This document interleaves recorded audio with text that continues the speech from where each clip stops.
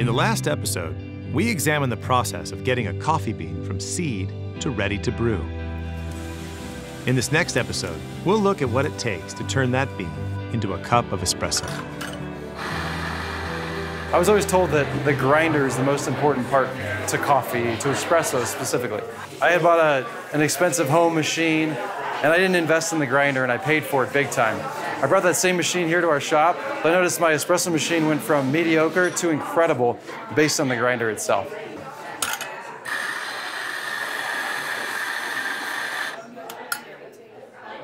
You have to know, the most important thing for a good cup of coffee is the grinder. Because without a proper ground coffee, it's not possible to extract a good cup of coffee. Here we are at Malkönig in Hamburg. So Malkönig was founded in 1924. At this location, around 100 employees. We are producing around 700,000 grinding burrs a year. The heart of a coffee grinder is the grinding burr. First of all, we start with a bar of high alloy steel. Then we cut that in pieces. So we put them into an oven. We heated it up to 600 degrees Celsius and cool it down slowly to make it smooth again and take out all tensions before we bring it to the machine. We cut in the teeth.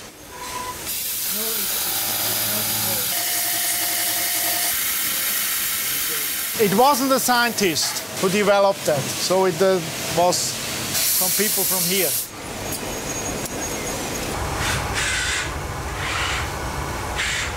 Then we bring the burrs to a laser to mark the burrs.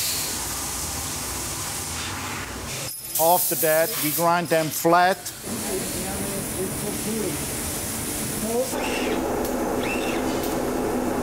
We blast them to artificial aging them. Artificial aging means we shoot with glass balls to the sharp edge of the finished burr. With that, we make sure that there is no decrease of grinding performance from the beginning to the end. Clean them, pack them, and ship it to our customers or build it in our own products. So this one, we just assemble on the traditional way, just on a bench with tools in a row. We have around 100 suppliers, between 300 and 400 parts are required to make this espresso grinder. Every grinder is tested with coffee. The gap between the burrs makes the particle size distribution. If you're requiring really a fine espresso, then you can see these holes here, these small holes, and the gap between the burrs are more or less 0.05 millimeters for a fine espresso. For a French press or filter brew, so a very coarse ground, you need 0.6 millimeters. And one burr is standing still and the other one is turning. So means the beans entering here and are ground here out. And the ground coffee is exiting here outside of this diameter.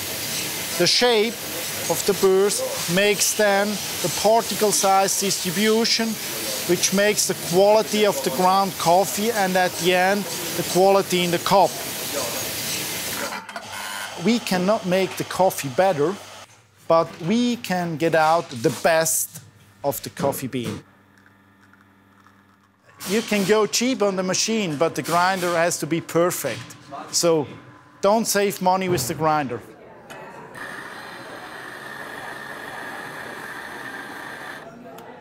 We've talked about the grind and the importance of the grinder, but we haven't really dove into the espresso machine yet. We chose La Marzocco, the Linea, because it's a classic. It maintains 9 bars of pressure, which is kind of optimal for espresso, and it's made in Italy. I mean, that's where espresso originates. dopo la scendo su Firenze, in Firenze, e quando a 360 gradi ti guardi intorno e vedi cose belle, e quindi tu cerchi di farle belle.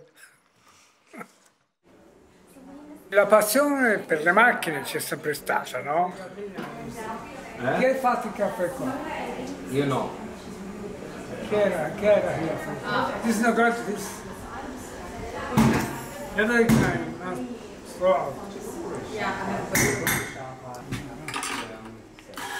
Piero formally started when he was 16. And now Piero is 83. So basically he spent his whole life in the company building espresso machines. He's the son of one of the two founders, Giuseppe. The Bambi brothers, they were well known in Florence as panel beaters. So they were really good in bending metals by hand. And in 1927, one of the two brothers, Giuseppe, saw a big potential on the espresso machine. So he decided to try to create a new project, and he asked his brother, Bruno, to join. La Marzocco was the name they chose for the very first espresso machine they created, and the company as well.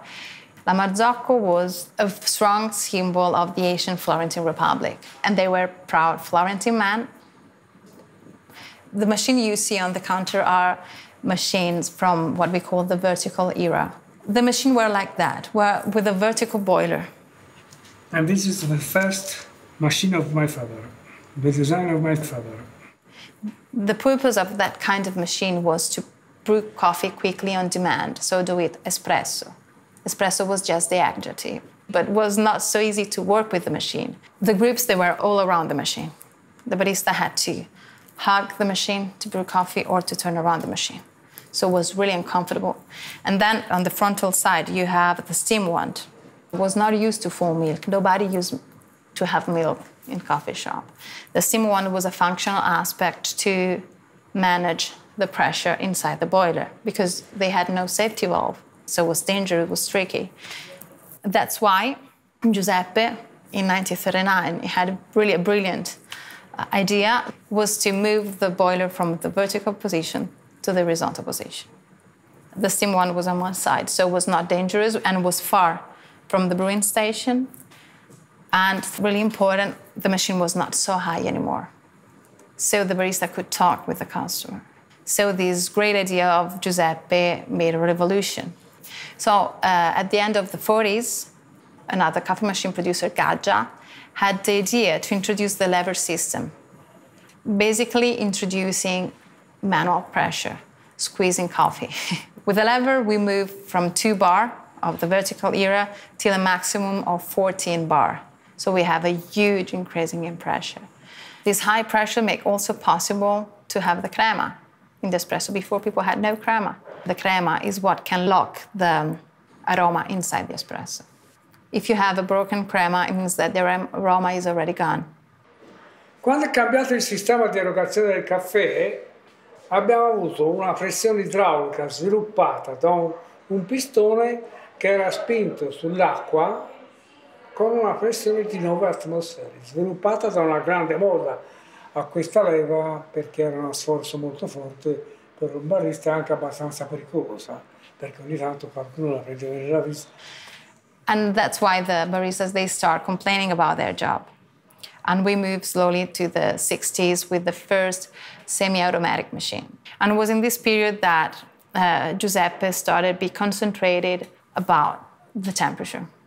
Mentre prima su un solo boiler la temperatura era controllata molto male perché era condizionata a un pressostato, in quanto una caldaia sola che fa pressione non può essere controllata con temperatura, ma deve essere controllata con un pressostato per sicurezza, no? That's why Giuseppe decided to create 2 separated boilers, one dedicated for the brewing and the other one dedicated for the steam.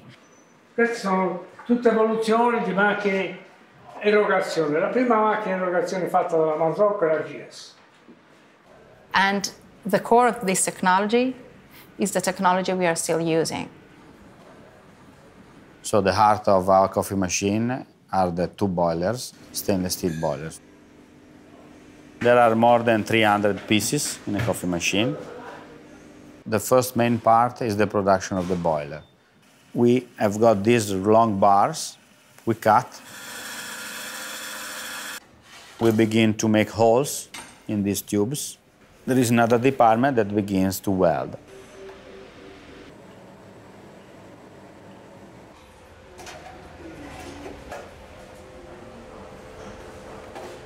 And then they send the machine to hydraulic department. Then the electrical department, so all the wiring, all the pressure sensors, all the temperature sensors, all the brain, because every coffee machine has got a microprocessor unit. Perhaps the most important is called bench test. And these guys has to check everything. And then they assemble all the external body of the coffee machine. Usually in the production line, every guy is doing a phase that can be 10 seconds, 20 seconds. We would like to do the opposite. Today, one of our guys is doing a big phase. He can do one electrical wiring, or he can do one mechanical assembly. Some of them are able to do everything that is needed to do a coffee machine. We still do everything by hand. It's an art. You know, Silvia, abbassavo io. No, ero qui dietro io, Piero. It's priceless to have Piero every single day here. He always pushed you to do better. And this is what I mean when I tell you that we still feel the connection with the past and with the mood of the company, because we are still moving in the same direction 90 years later. Espresso is one of the many simple things that are the product of continual innovation and complex layers of global cooperation, competition, and exchange that no one person or organization could possibly plan or manage. That we can walk into our local shop and get a shot of espresso and not even think of it as extraordinary is a feat of human civilization and the wonder of global exchange.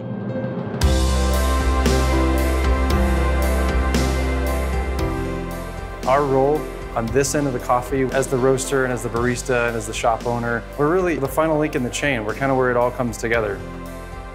It's about the beans, it's about the roasting, it's about the grinders and the espresso machine. Countries connected by these elements and economies affected by these elements. And the barista is dealing with all these things in just one shot.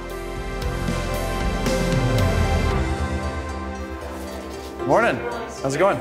Good. How can I help you? May I have an espresso, please? Yeah.